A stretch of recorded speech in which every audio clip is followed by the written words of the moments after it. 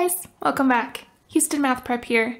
In this video, we're going to take a look at an introduction to matrices. We're going to tackle two main topics. First, what is a matrix? And second, what are all the parts and pieces of a matrix? So let's start with, what is a matrix? Well, a matrix is a way of organizing information. It is a rectangular array built with rows and columns that houses information for us. So that leads us to the second piece of information. What are all the pieces of a matrix? Let's start with rows. Rows run horizontally, and they contain the horizontal line of entries. So here we start at the top with row 1. Directly below that we have row 2, and we continue with as many rows as we need. So that number of rows can be anything between 1 and really any number.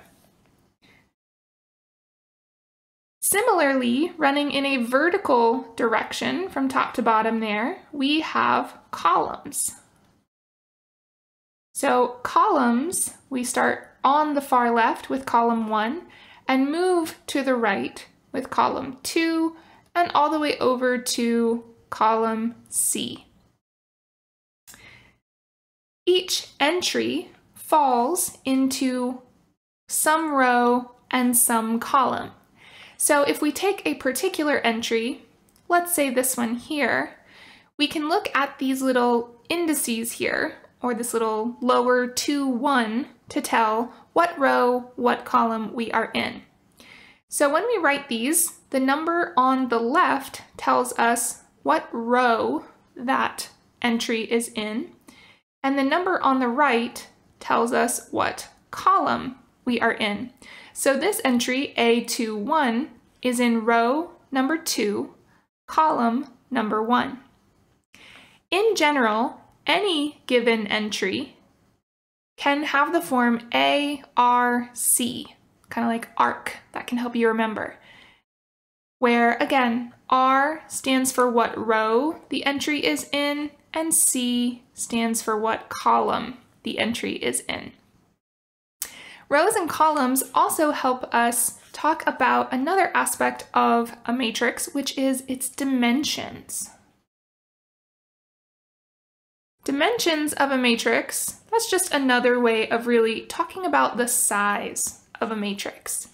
We state our dimensions by first stating rows, how many rows we have. We usually use a big X for by, and then we state the number of columns.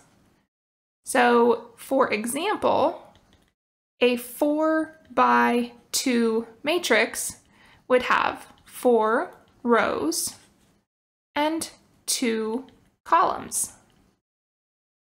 So if we were to draw that, we would have 1, 2, 3, 4 rows. So thinking from top to bottom, 1, 2, 3, 4 rows. And what I've drawn so far is 1 column. So now I need a second column also with 4 rows. So 1, 2, 3, 4.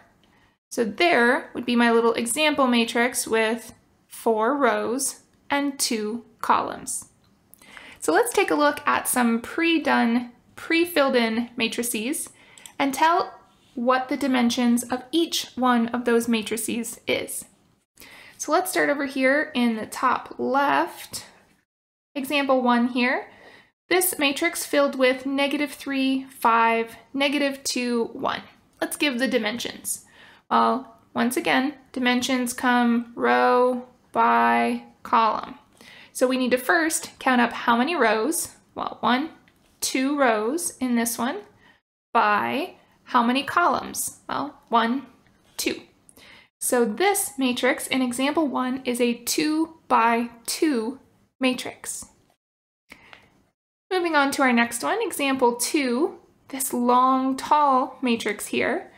Let's give its dimensions. So first we count up the number of rows. 1, 2, 3, 4 rows.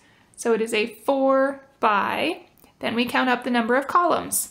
I only have 1 column, so this is what we call a 4 by 1 matrix. All right, take a second. Try to answer questions 3 and 4. When you're ready, unpause and we'll go through those.